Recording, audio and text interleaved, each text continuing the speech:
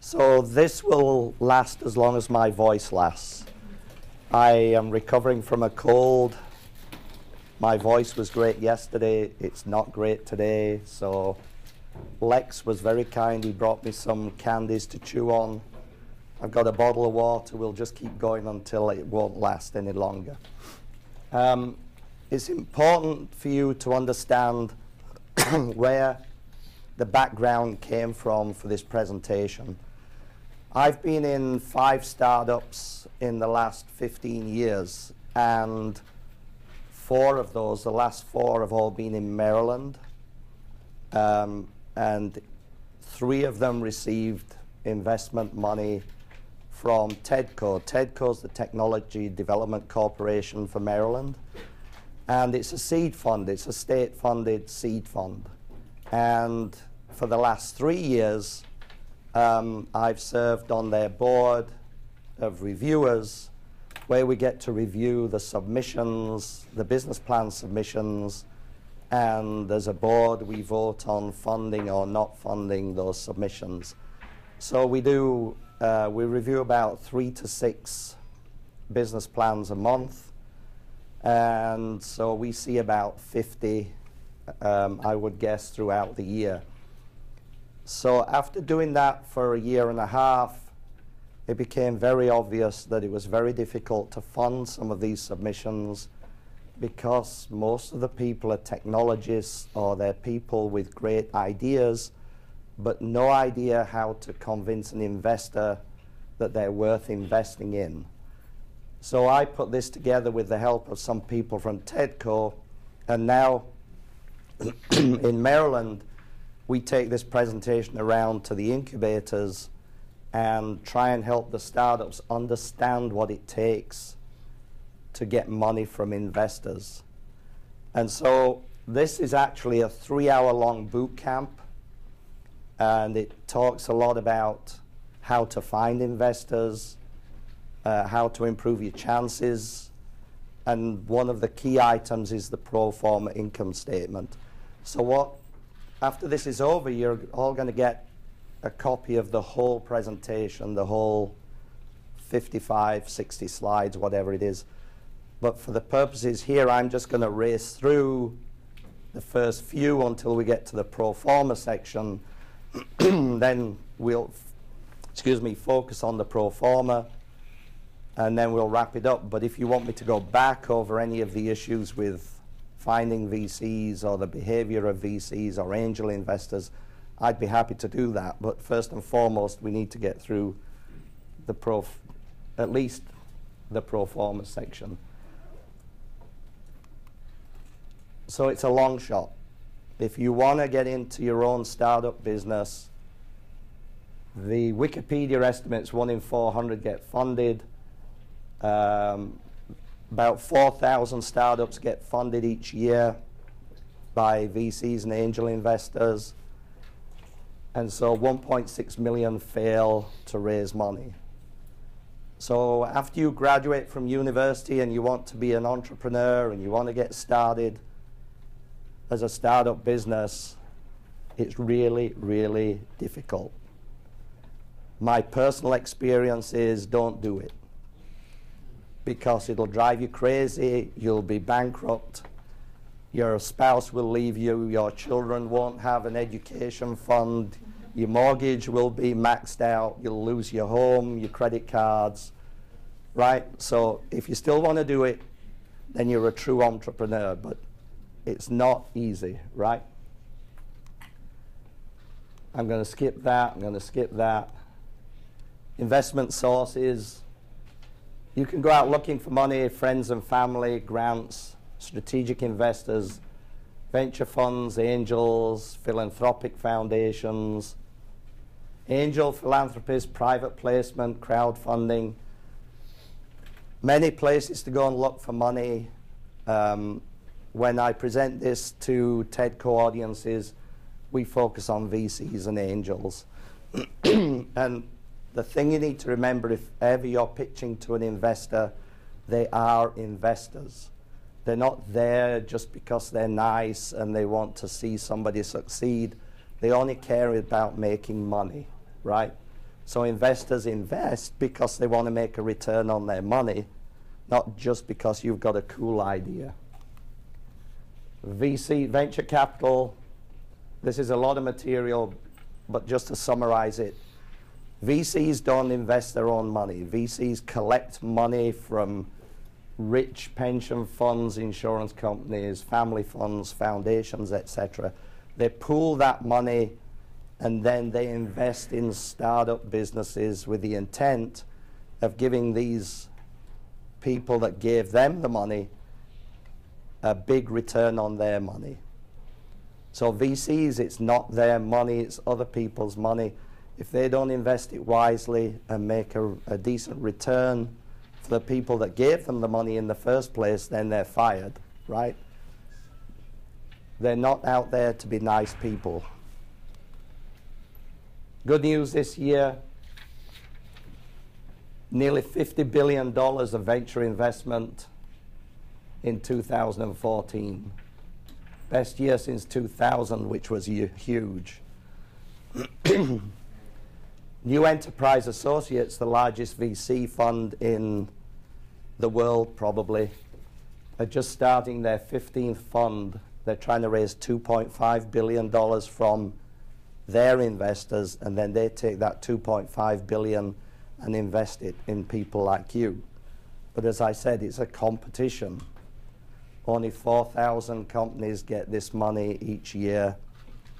You've got to be good. It doesn't matter how good your idea is. It depends on how rich they think you can make them, right? The downside of this is that locally, I don't have the fourth quarter of 2014 numbers, but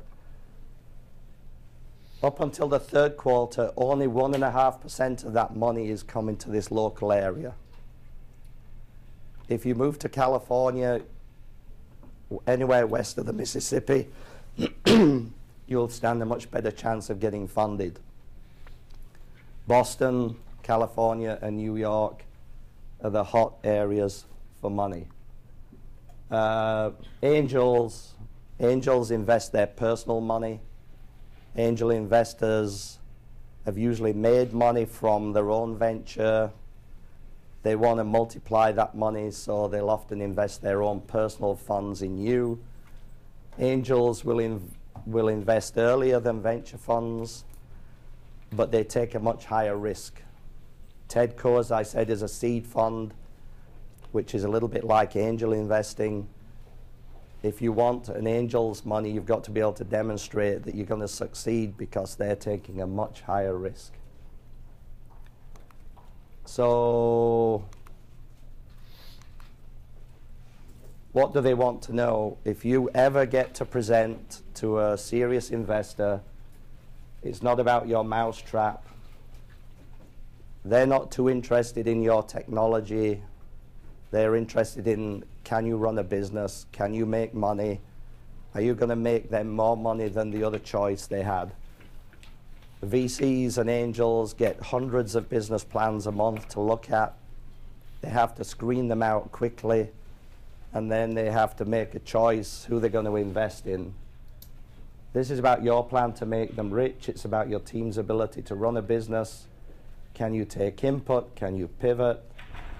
Are you making good assumptions? So they will assess your business ability. They'll get someone else to assess your technology. I was in the telecom industry for 25 years. I would get calls from VCs asking me, is this a good technology? Is there a market for it, et cetera, et cetera. They'll find other experts to assess the technology, but they'll assess you personally and whether you can make them rich. So when they're looking at you, their priorities are the team, next the idea, is it a growing market, are there barriers to entry, what's the potential exit, how will they make money, can the team deliver the business model. We'll skip that.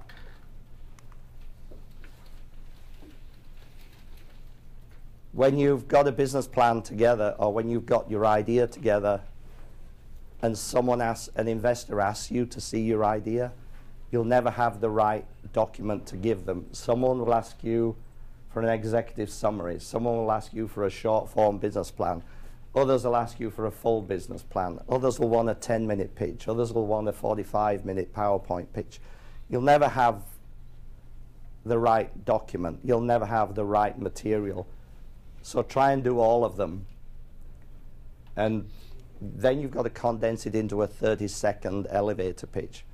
If you ever meet a potential investor at a networking event, you've roughly got 30 seconds to get their attention.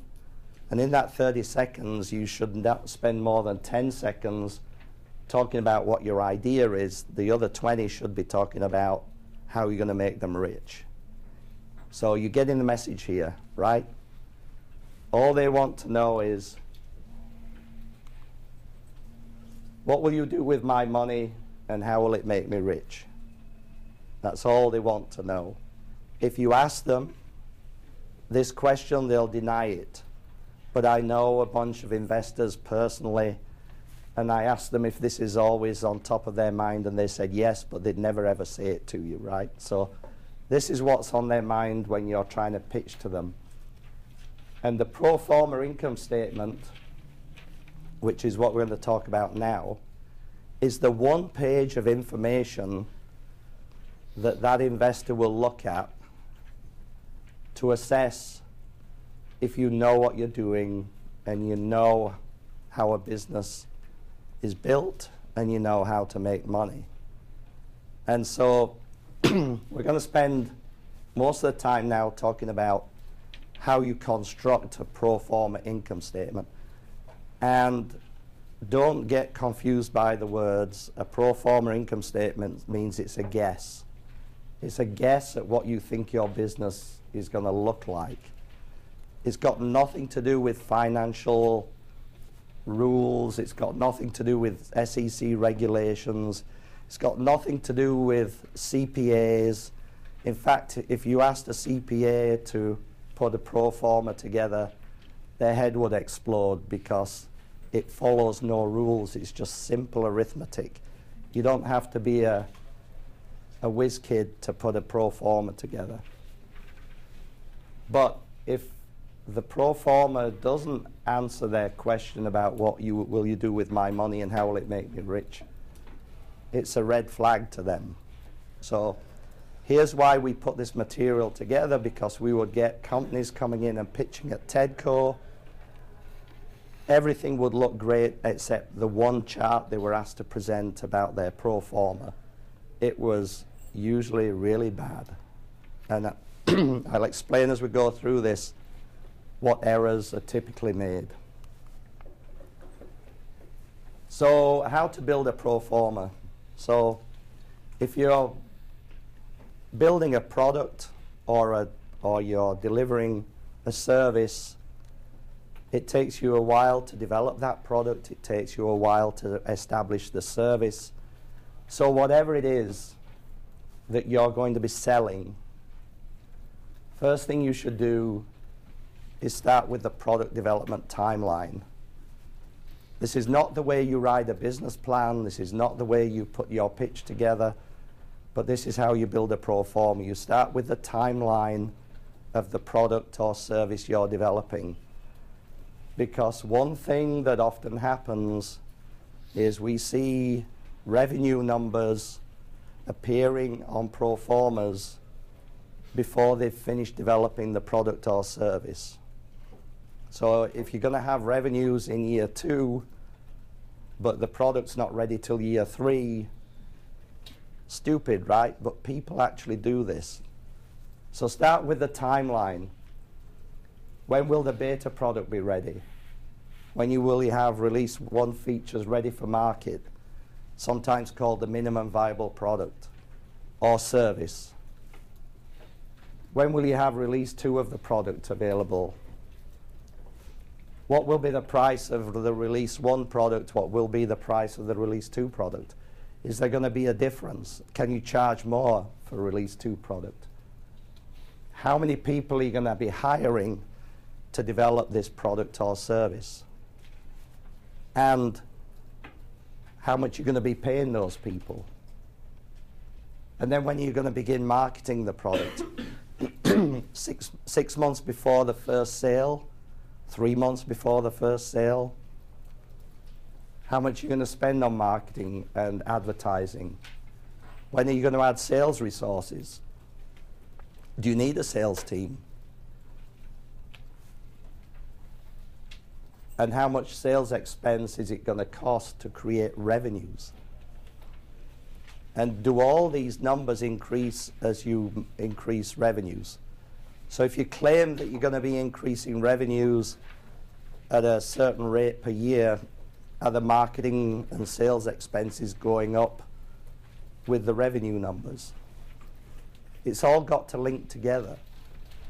And the one thing we always see, for instance, we had one business plan where the revenues are growing every year, but the rent they were paying for their building stayed the same. They were growing the number of people, but they were still only renting the same office space that they had when they started. And disconnects like that make investors scared that you're not paying attention to the small details. So here's what a pro forma income statement looks like. It's 7 lines of sales, cost of sales, gross margin percentage, SG&A, R&D, and operating earnings. And I'm going to explain every line so you know what to put on each line.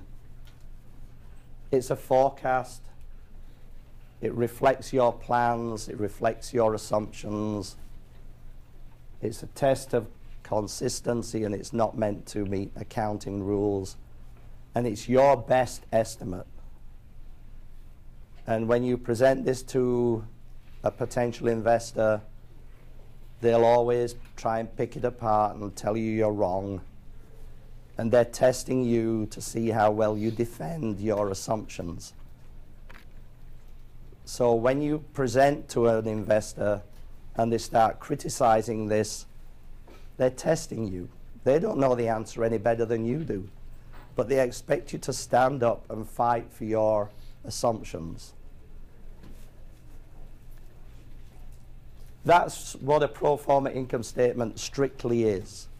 But because investors want to know what you're doing with their cash, they also need to know a few other things, like how much capital spending are you going to have to make?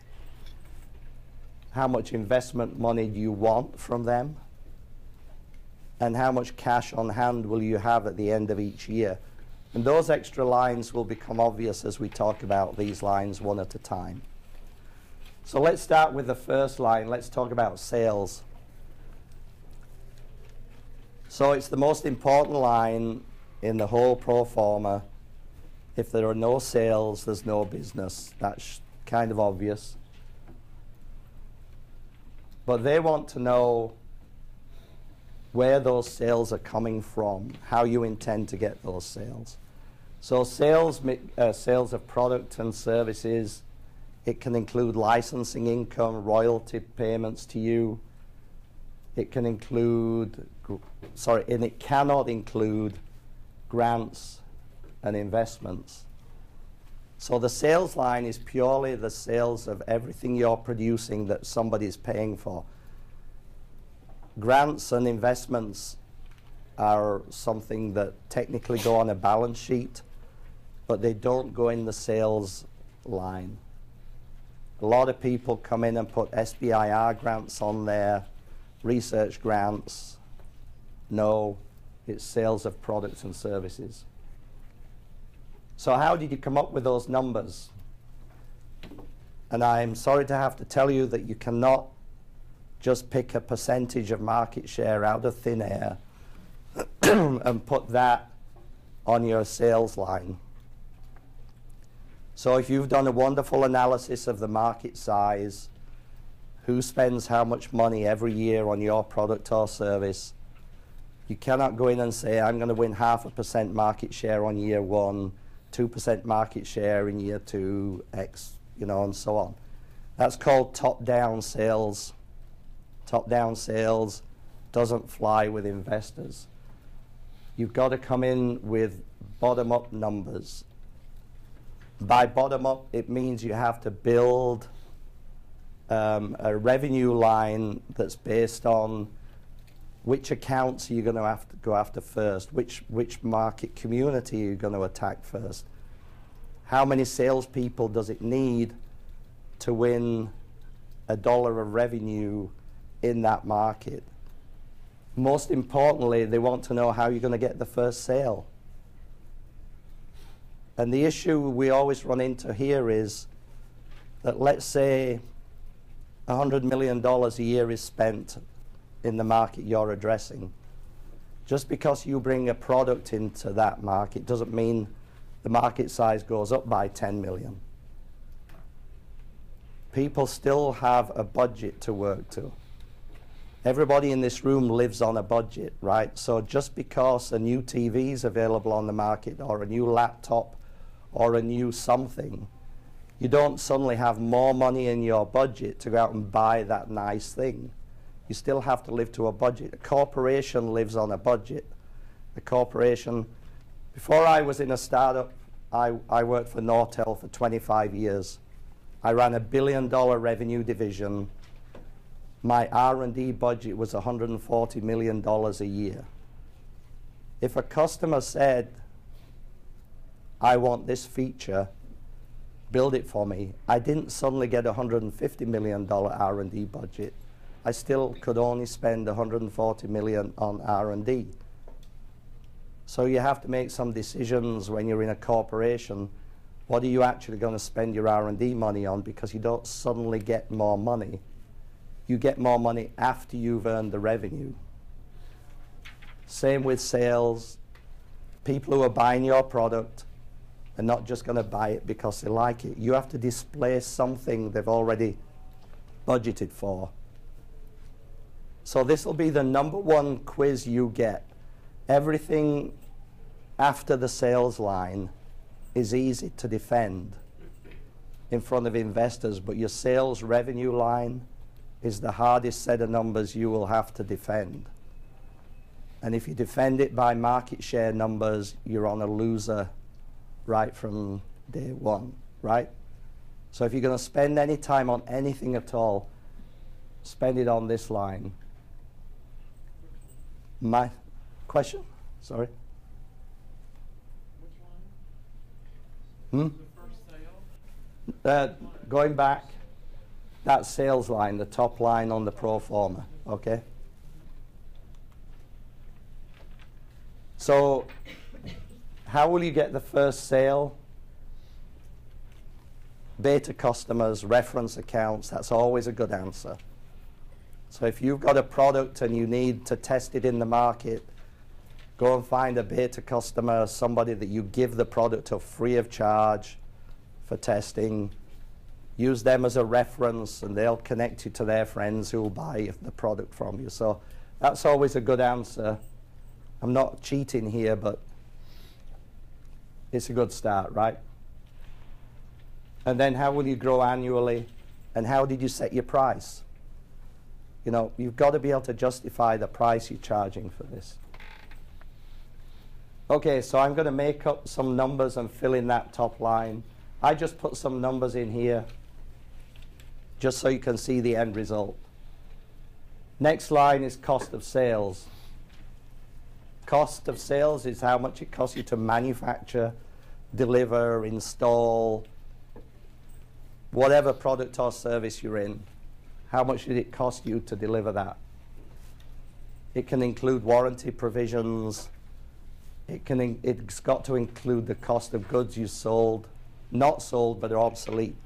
So anything you make and you have to throw it away because you made it badly, or the customer didn't like it and you had failures in your product and you had to take the product back and ship them another one, all those costs go onto this line.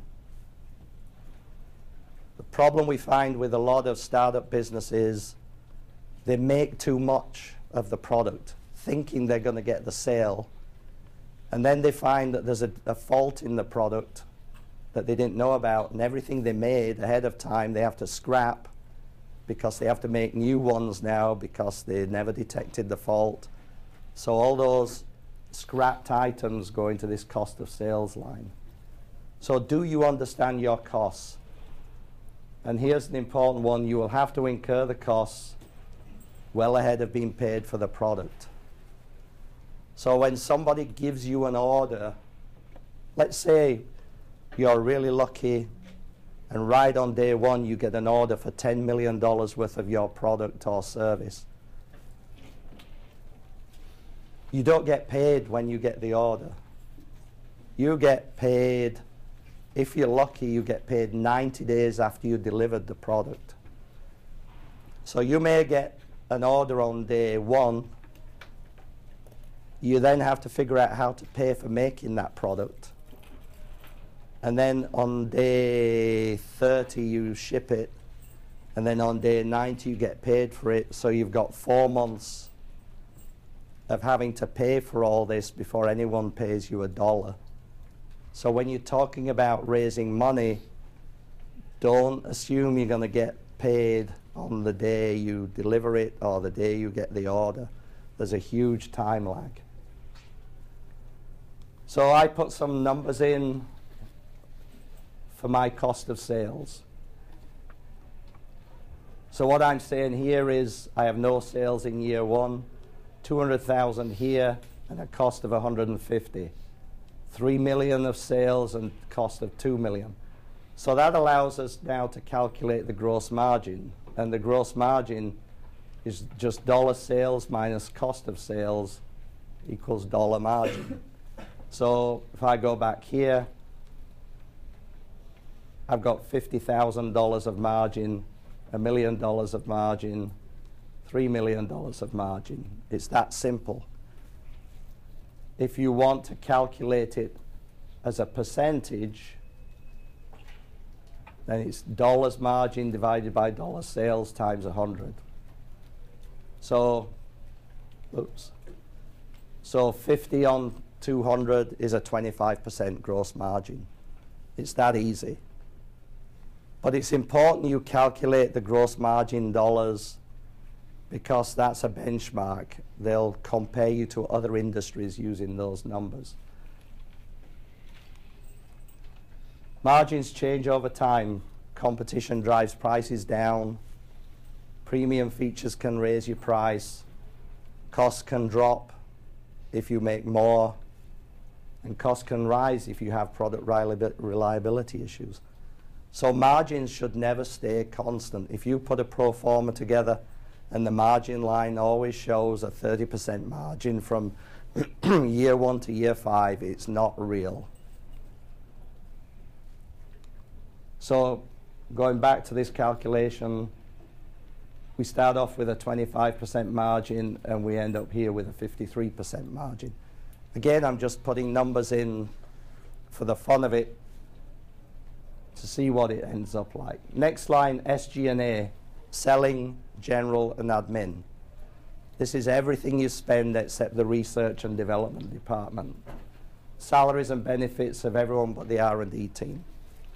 Trade shows, advertising, marketing, rent, laptops, phone, legal, bank charges. Everything your business spends except development of the product or service. Is your spending on sales and marketing consistent with revenue growth? As soon as you launch your product or service, the competition's going to try and derail you. Anyone in the market before you will consider you're a threat.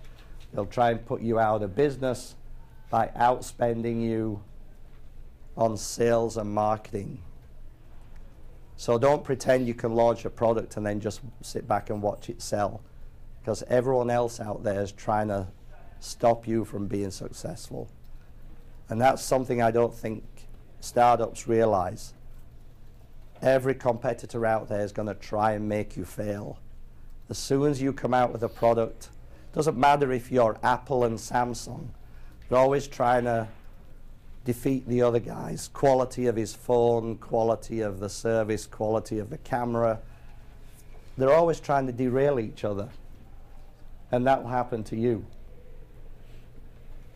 So again, I plugged in some numbers on this line. Research and development is the next line. This is the salaries and benefits of your R&D team. Whoever's developing the product, whoever's adding features, whoever's working on keeping you ahead of the competition. It can include lab tools, and it can include contractors. But this is what it's taking to fund development of your product. And they will want to know, is your R&D spend consistent with new features required to stay ahead of the competition and sell at a competitive price? Because as soon as you launch a product, especially if it's a piece of hardware, you're going to have to reduce the cost of that product. If you introduce a service, to deliver that service, you've got to reduce your costs. Even if you're just selling sandwiches, somebody is going to try and beat you on price, so you're going to have to reduce the cost of the sandwich somehow. You know, thinner slices of bread, less meat, or you go for a better, bigger sandwich that people appreciate because you're giving them better value for money. But you can't just sit on your laurels with the initial product. You've got to keep improving it and keeping ahead of the competition. So here, I put in an R&D line, again, guesswork. But now all you need to do is calculate operating earnings. And operating earnings is just this line, gross margin, minus this, and that's how much money you've got left, right? So the gross margin up here, this $1 million is what has to pay for this $1.8 million here. So obviously, you're spending more than you're making in margin. That's normal for an early stage business. So if we fill in operating earnings, as I said, it's gross margin minus SG&A and R&D. Operating margin is that number divided by sales times 100 to get it as a percentage. Typical errors. We see people with huge margins, insufficient spending to stay ahead of the market and stay ahead of the competition. Rapid revenue growth, you know, even though they say they're being conservative, there's only a certain speed at which you can grow your revenues. And some of them claim better earnings than any large corporation. And I'm going to illustrate that. So here, operating earnings are negative, negative, negative. Start going positive. Pretty good. Don't worry about negative margins as a percentage. Don't worry. Don't even calculate it. So here we've got 13% operating margin and 16. So now you have to go and compare this with real life businesses. So these are numbers from Apple, Pfizer, Facebook, and General Motors. And you can find these on Yahoo Finance. Yahoo Finance, you can see the real-time P&L, the real-time balance sheet, the real-time cash flow of any company that's listed. We see a lot of companies that have better gross margins than Apple and better operating margins than Apple, and they're producing something similar, right? If you're in the social networking, we see companies coming in and predicting they're going to get better gross margins than Facebook and better operating margins than Facebook. That's a killer. No investor's going to believe you if you're going to try and tell them that your business is going to create more cash than Apple, going to create better margins than Facebook. So I don't know what business you're thinking of getting into, but try and find a comparable publicly traded company with a similar type of service, a similar type of product. And what you'll find is they all have a similar model. Yeah, go ahead. It seems like kind of you had started at the beginning by saying we shouldn't do a top-down strategy. We shouldn't say we're going to capture this percentage of the market share and figure out our costs based on that. And then you're also telling us that we should make sure that when the numbers put out a percentage of our operating margin, that it should be reasonable compared to these competitors. So it seems like you're also telling us, in addition to the bottom-up strategy, that we should do a version of the top-down strategy, starting with what our competitors are doing and making sure that all of the other numbers make sense to that. You're right. So bottom-up sales numbers and plug the rest of the numbers to try and match the industry you're in, So right? bottom up And by the word plug, I mean copy, right?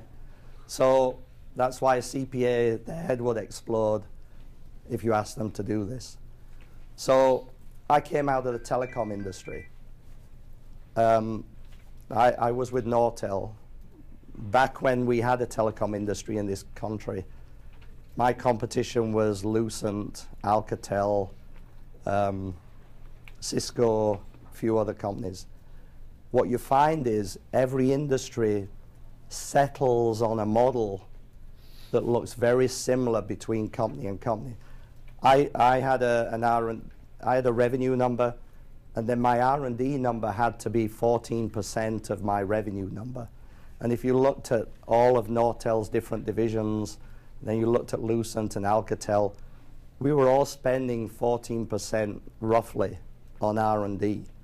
When you looked at SG&A, we were all spending 22% of our revenue on SG&A.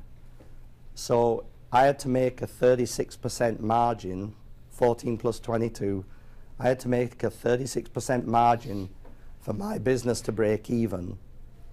And so when the professional investment community, stockbrokers, look at Apple, every time Apple announces results, they all quibble about how many percentage points Apple has gone down or up on gross margin, because they know that for that industry, if Apple's not making 36 and higher, they're going to be in trouble. So yes, by all means, pick your industry and copy those numbers, right? So you just said this, but I want to emphasize it. These are these companies and these ratios, these margins are in a somewhat steady state, right? These are fairly mature companies. Your first few years are not going to look like this. You're going to have to spend heavily on SG&A, right? You're going to have to spend heavily on R&D. So this is something to aspire to in year 3, year 4, year 5. Yeah, I mean, you can't, in year 1, you've got no revenues, right? You're still developing the product. So, you know, you can't have margins and operating earnings until you get to a mature stage, right? So when you get here, 53% and 16% are pretty good numbers. But we see a lot of pro formas in the TEDCO pitches where they're at 50% operating margins. Nobody makes 50%, right? So I'm not saying you have to know exactly what these numbers should be, but if an investor asks you to, you know, defend that number, it's, in my opinion, it's perfectly acceptable to say that's where the industry, the segment I am in, settles out at, you know, and here are the reference industry competitors I've looked at. To me, that's acceptable. And I want to stress, in this room, you're hearing my opinion, right? And there's always other opinions out there. So go and ask somebody else, you know, don't take all this as gospel. So I'm thinking about R&D if we're doing something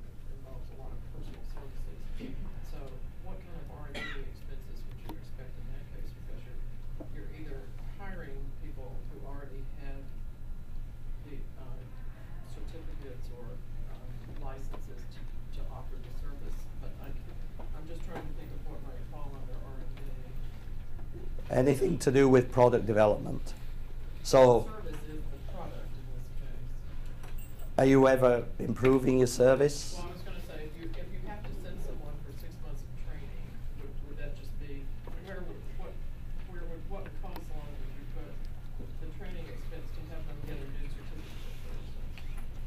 Well, it depends what that person's role is, and it doesn't really matter as long as you put it in there. What sort of business are you thinking of, may I ask? Health concierge services. Health concierge service. So, I mean, I can think of a related service we're going to do that would require traditional R&D, but for just the actual services, you're either hiring competent people or you're not. So the R&D costs are quite low.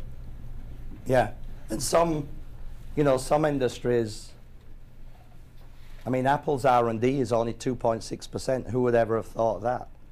So GM's is 0% according to Yahoo Finance, and I suspect that's because they capitalize their R&D rather than expensing it. But that's getting into accounting rules, right? Just capture it, right? So where we're at now is, whoops, we've got some additional lines, capital spending. So what is capital spending? Capital spending is money you must spend on buying, not renting, assets that you need to produce the product. Some of you may not need capital spending at all, but if you're going to be building automobiles, you spend a huge amount on capital. So when GM designs a new car, it costs $200 million to design the car, and then $800 million to build a factory to make the car. So that's what capital spending is. It's the equipment you're going to need to buy to make the delivered product or service. So some of you might need no capital spending. Some of you will need capital spending. If you're going to go into the food truck business, you need to buy a truck, right? A food truck. That's a capital expense. If you're producing software that you're delivering through the web on servers, if you're hosting your own delivery system, if you're buying a basement full of servers, that's capital spending. You have to have the servers in place before you can deliver the software. If you're renting servers from Amazon or somebody else, then the server costs will probably be in your cost of sales because you don't own them. So capital spending is depreciated over time. Don't worry about the word depreciation. Don't even worry about capturing depreciation in your pro forma. It's not necessary. The investors only want to know how much cash you're going to need to buy that capital equipment. Depreciating it and accounting for it, forget it. Could also be buildings, vehicles, anything else you need. But here's the trap. Capital equipment needs to be purchased, installed, and turned up and running before you can make anything. So you get that $10 million order. If you weren't ready for it, you've got to go out and spend money on the capital equipment that you need to make the product before you can start building it, before you can ship it, before you can get revenue from it. So that's a trap a lot of startups fall into. And if you're too lucky and you get a huge order on day one, you won't be able to even buy enough capital equipment and get production underway. Because nobody will give you anything on credit as a startup. Everybody that supplies you with anything, capital equipment, raw materials, anything, they want cash up front. They'll let you put it on a credit card if your credit card's big enough, but nobody will give you anything on credit, like a line of credit from a bank. A bank won't give you a line of credit. So you've got to have enough money from your investors to pay for that capital equipment. Now, I've made an estimate that this company needs $3 million worth of capital equipment. I've said they need $1 million here to produce whatever they've got to ship in year 2, and another $2 million to spend here to get them to year 5. So from this now we calculate how much cash you've got. You always have to have cash. You can't do anything without cash. You can't survive without cash. You don't get credit from suppliers. You've got to make payroll. You can't employ people without cash. You've got to have cash. We've had pro formas being shown where the person presenting it showed negative cash on their pro forma. There's no such thing as negative cash. For this purpose, from an accounting viewpoint, there is such a thing as negative cash. But for the purposes of this pro forma, negative cash doesn't exist. You've always got to have some money in the bank, right? So at the moment, we were 700,000 in the hole here. We are another $1 million in the hole, so we're minus 1.7. So we have negative cash so far. But now this is where you need to get so that you know how much money to ask for. So if I'm going to make this a business, the most I go in the hole is $5.6 million. So if I was going out to investors asking for money, I would ask for $6 million of investment. It's that easy. And again, at TEDCO, we've had companies come in, and when they show the pro forma, it shows they need $6 million of investment. But then when we ask them how much they're trying to raise, they say $12 million. So this shows you need 6. Why are you asking for 12? Well, you know, we might need some extra money, so, you know, we thought we'd ask for 12. An investor gives you only what you need and hopes that you run out. Because when you run out, you have to go back and renegotiate the investment. And that's when they start to turn the screws on you, right? That's when they start to make life hard for you. So you've got to ask for what you really, truly think you need. You got a question? What about a runway?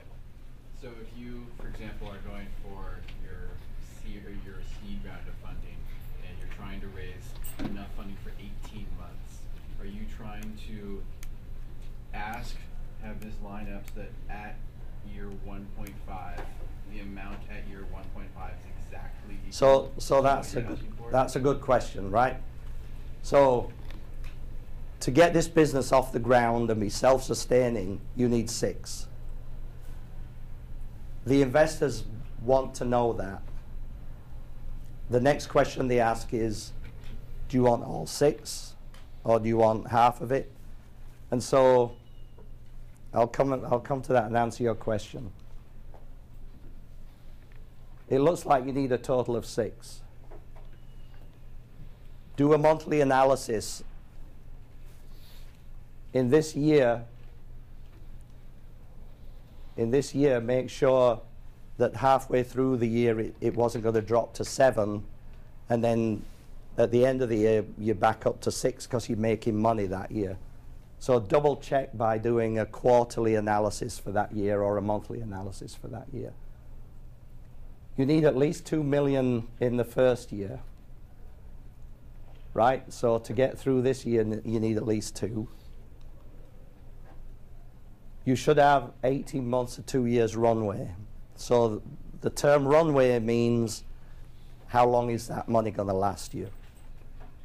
So investors want you to have at least 18 months of runway after you get their money, because they don't want you out on the road trying to raise money as soon as you've got their money. So, you know, it's ridiculous trying to raise 500,000 and then 3 months later you're out begging for another 500,000, then another 3 months you're out looking for another 500,000. Go for whatever it takes to get you through at least 18 months or 2 years. You've got to buy yourself 2 years of runway if you can. You could go for 2 raises of 3 million each. And in this I'm showing 3 million here and 3 million here. What the investors want to know is how much total money do you need before this business is self-sustaining and you don't need to go and get more investment. Then it's up to negotiation. If you're talking to a VC fund and the VCs have got the big money, they may offer you all 6, but they'll only give it to you in what they call 2 tranches. So a tranche is French for slice, right? So they call it a tranche. And they might offer you $6 million in 2 tranches, meaning we'll give you 3 million now, and if you meet the project milestones you've told us you're going to meet by this year, 3, then we'll give you the other 3 million. Another way to do this is you could have gone to an angel investor and asked for 1.5 million here, and then the angel would have been happy if you said, you know, I'm going to go out next year and get VC money and get 5 million from a VC. That may be an easier way to approach this, but you can only assess that once you've got to this point and you've decided whether you're going to get early money from angels and later money from VCs. It all depends how much you need in total. And angels are much easier to find and talk to than VCs. Yes? I'm curious about tranches. When you say that you can get 6 million in 2 tranches, does the 3 million coming in year 3 come at the same valuation of your company as when you had it in year 1? If it was negotiated that way, yes. If it was negotiated that way. Why does it make sense to do that then if your valuation is presumably higher? And So, hitting those milestones, like I don't understand what the advantage of tranching would be. so the advantage is to them. The advantage is to the investor, not to you. Okay. Right. In fact, tranches hardly ever used to happen. In the late 90s, when the internet bubble was about to burst, tranches didn't happen. VCs would hand out $100 million in one fell swoop, and off you go to the races. And tranches started to creep in as the VCs realized that the bubble was never going to happen again, and they needed to be more cautious with their money, and all kinds of tricks have crept into term sheets now. So before you even get into this discussion, you should sit down and talk to an attorney that knows the current term sheet content, because they've introduced all kinds of tricks in the term sheets that can wipe you out even if you're successful, right? Yes? What you said before, the angel investors are normally a little more risky, like they would want more returns, they want returns. Well, So when it comes to uh-oh. we have to create I may have, 2 separate like performers, one for VCs and one for angel investors. No. They would want more aggressive numbers there. don't have 2 pro formas. No, it'll trip you up. You will soon find out when you start talking about your pro forma. You will soon find out if angels like it, or if VCs like it, or if nobody likes it. But don't try and shop 2 different pro formas, because they all talk to each other. And angels, especially here, you know, if you show a pro forma like this, an angel may see it and say, okay, well, I'm willing to put in $1 million here and get you started, and then I'll give you another million here, but they talk to each other because angels talk to VCs. An angel will invest if they think there's a follow-on VC to make you successful, because an angel can't afford $6 million. So for example, I was in a startup and we had an angel investor who made his money in the mid-90s from a startup he was a co-founder of. And his co-founder is now a VC at Novak Biddle, which is a local VC. So he took our pro forma to his buddy at Novak Biddle and said, I'm going to give them this much money to get started. Are you interested in being the follow-on VC that gives them the big money when they need it? So they trade information backwards and forwards, and you cannot keep secrets in this industry. We once presented to New Enterprise Associates, and the guy there said, we don't want this investment, but my buddy at Valhalla probably needs it. So we went to Valhalla. Turns out these two guys were roommates at college, right? So don't ever fall into the trap of telling two different stories. You'll get caught out. So that's how we're doing. Okay, so that's essentially the full pro forma. But now the question is, so what? So how are you going to make, sorry, go on. Just two quick questions. One is, if you're actually starting a business that is not expected to make money because it's going to be free at first until you reach a certain critical mass, and then you'll have advertisement or other revenue, how does your sales or any strategy change when you're not anticipating to make money? Are you breaking even or are you losing money? You're anticipating to lose money because it's free until you reach a certain growth as far as customer and popularity, and then you anticipate making money.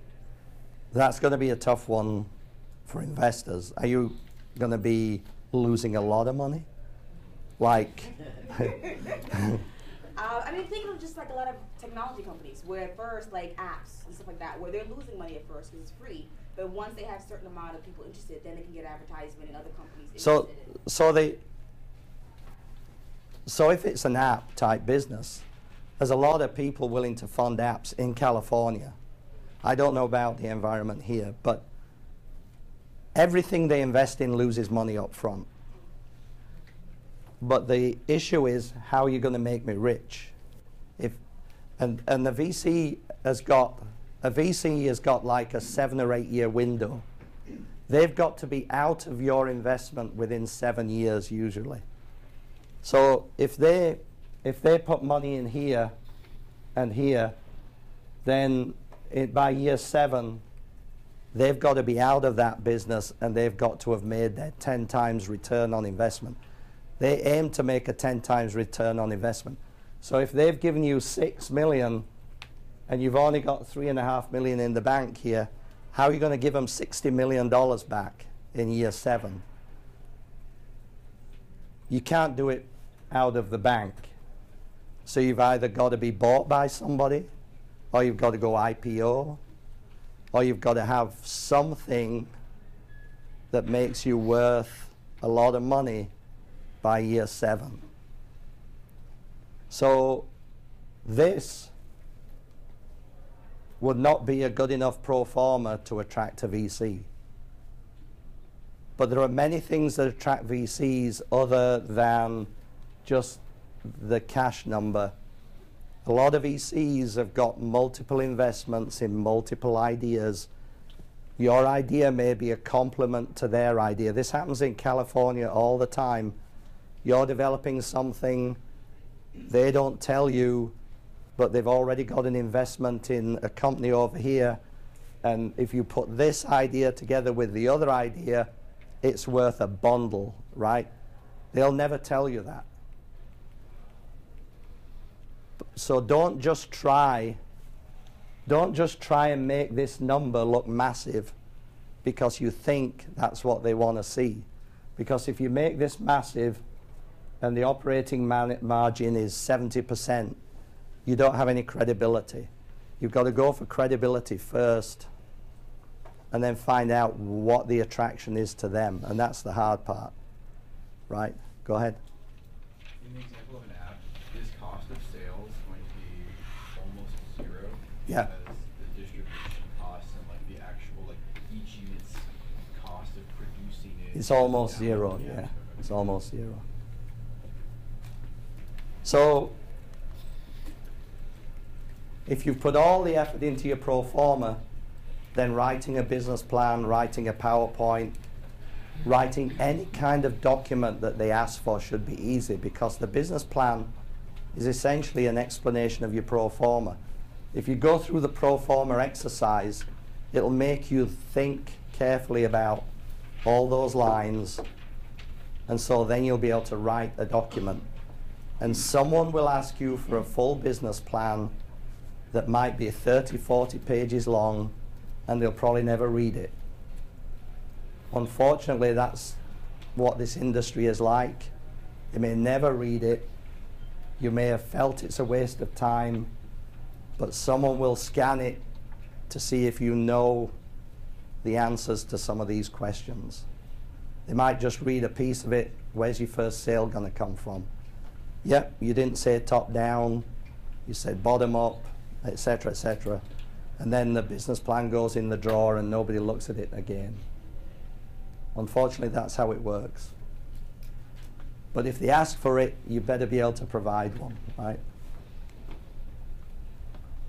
So how does this make them rich? It could be growth, it could be earnings, it could be the team. Quite often, they'll invest in you if they think the team is fabulous and the team is needed by one of their other companies. There's all kinds of reasons they see value in your business, and you'll never figure out the real answer. But that's the time is up, and I'm glad to say my voice made it. Hope you understood. Yes? So I attended, I think in December, the Venture Capital Forum here in DC. That's sort of like 4 or 5 top venture capitalists here. One thing that they mentioned, the difference between now and 2002, 2001, is that when they're looking at investments, they see companies that already have business models in place. They already have customers in place. So I'd imagine that a lot of these VCs are looking at performance that already have revenue being generated rather than starting from zero. So can you talk about that in terms of competing? If, you know, before you go ask, you want to have, given this environment today where that's what you're competing with, you want to be able to generate some revenue first? So, excuse me. So back in the late 90s, I was general manager of a division of Nortels called Metro Optical. Metro Optical was the big business back then, and in the late 90s, on a monthly basis, I would get a call from a venture fund asking me to buy their startup. And to you, Steve, only $4 billion. We're asking Lucent for $7 billion, but to you, $4 billion. And I spent a lot of time looking, excuse me, at some of these startups, and it was paper. It was nothing. It was paper, design, no product, no prototype, nothing working. And those were the days of irrational exuberance, right? Since then, the bubble burst. All these young guns that worked for the VCs were fired. And sense crept in, and caution, a huge amount of caution. And the VCs all retreated, and the VCs started to only invest working capital. So all that money you need after you get an order, all that money you need to buy material, buy capital equipment, it's called working capital. So the VCs would wait till you had orders and you needed working capital, and then they'd come in and provide the working capital at a ridiculous cost to you. And slowly that's easing. Now, there are some VCs like Valhalla who now have a seed fund. And a seed fund by definition means you don't have orders, you don't have revenue yet. So it's gradually getting better. But some VCs have made a career out of doing the risk-free investments, and some of them have gone back to the more risky investments. I've kind of lost touch with the VC environment around here because most of my friends work for angels, and angels are really the seed funders now, right? But I don't know how it's going to change tomorrow, and I'm sure it's different on the West Coast to what it is here. Sorry, we're out of time. Sorry.